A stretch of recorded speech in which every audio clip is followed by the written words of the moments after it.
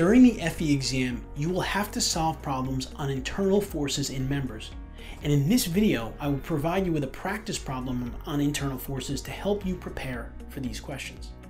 But first, let me remind you that the FE exam, or Fundamentals of Engineering, is the first step to getting your professional engineering license. And through the videos on this channel, including this one, you will learn not only how to properly prepare for the exam, but how to ensure you pass the FE exam.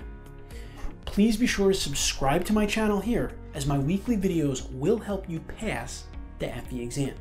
And if you leave questions in the comments below, I will answer them on future videos.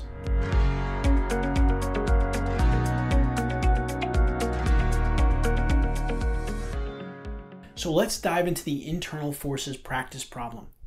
This sample problem has been provided to us by Prep FE. Prep FE is one of the most effective FE exam self-study prep services out there and happens to be one of the most affordable too. Prep FE is an app that gives you access to countless sample FE problems to bolster your self-study efforts. You can visit prepfe.com/redeem and use the discount code in the description of this video to receive 10% off and get some great FE practice problems. So here's the problem. A table has been set up to aid in the drawing of an influence line.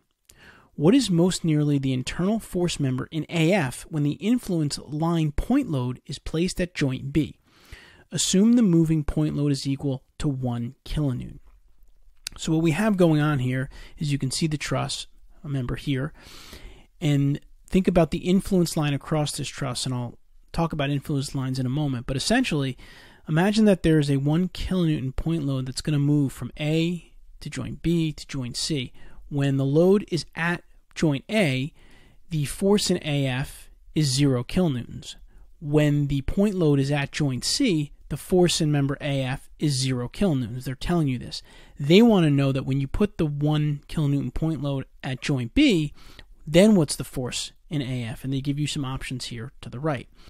So the first thing that I'd like to do here is let's talk about what an influence line is. In engineering, an influence line graph the variation of a function, such as the shear felt in a structure member at a specific point on a beam or truss, is caused by a unit load placed at any point along that structure. We all kind of remember the influence lines in school. You've probably taken them before.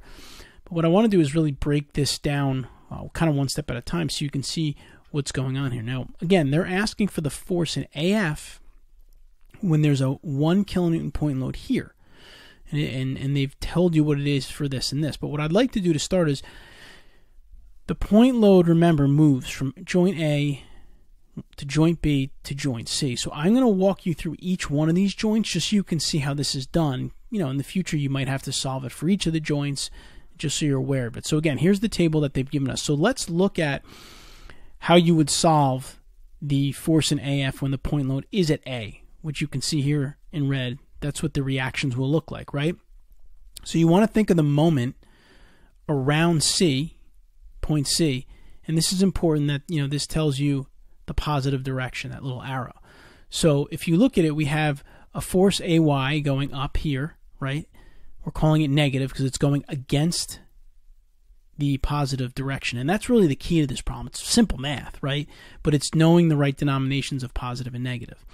Then you're adding the point load, which is 1, and then your distances are 10 for both because they're both here. They're 10 meters from the point of the moment that's going around, right? So you can solve it out.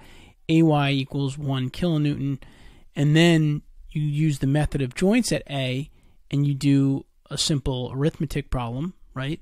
And you figure out that the force of AF is equal to 0. And remember, again, you have the positive 1 going down, and then you have the AY going in the opposite direction. And that's what they gave you, the 0. Now, let's look at it at point B, which is what they're asking us in the question. So now you're going to do, again, the moment around C with the positive in the same direction.